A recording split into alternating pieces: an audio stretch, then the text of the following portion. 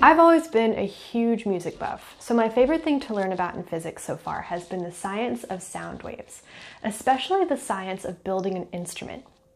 I chose an experiment today where I could create my own instrument using some of the relationships about sound that I've learned in physics, particularly the relationship between frequency and length. Straws. My goal today is to create my own instrument using straws and using this relationship to predict what length each straw needs to be in order to create a particular frequency. In the end, my goal is to have a pan flute in the key of C. The materials needed include straws, tape, and fire.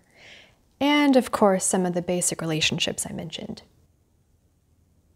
The relationship we'll be using in this experiment was discovered by James Clerk Maxwell, or Heinrich Hertz, or both of them, or neither of them. Google was inconclusive. Somebody really smart discovered that the frequency is equal to the velocity of the medium divided by the wavelength of the sound. So how does this help us with length? Well, first things first, we know that the velocity of air is equal to 344 meters per second. But the air that we're using comes from our mouths and it'll probably be kind of spitty and humid, so we can assume it'll be about 342 meters per second. So now we're just left with the wavelength. Our experiment has a tube that's open on one end and closed on the other.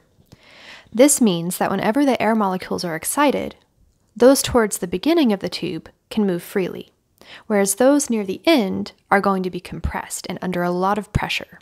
If we talk about this in terms of a sine wave, we're going to have something that looks kind of like this. However, we know that a full wavelength looks something a little more like this. The wave in the tube is really just 1/4 of the entire wavelength. Luckily, we can see that this little chunk is really just the length of our tube. In other words, our complete wavelength will be equal to 4 times L. We plug this into the equation from before to get F is equal to V over 4 times L. And since we're trying to find the length, we can rearrange it. So now we have L is equal to V over 4 times the frequency. From here, I researched the frequency for every note in the key of C. Then I could plug this frequency into the length equation to find how long the pipe needs to be in order to get a certain note. First, I cut 7 straws to the calculated lengths, and then I sealed the ends using the torch. Then I just taped everything together, and there it is. The calculations and construction were actually really easy for this experiment.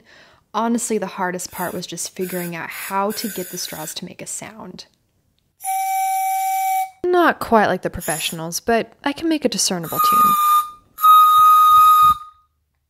Most of the pipes got pretty close to being the right note.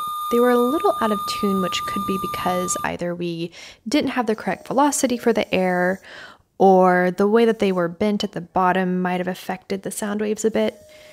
Not perfect by any means, but I'd say that overall I was pleasantly surprised by the results from this experiment.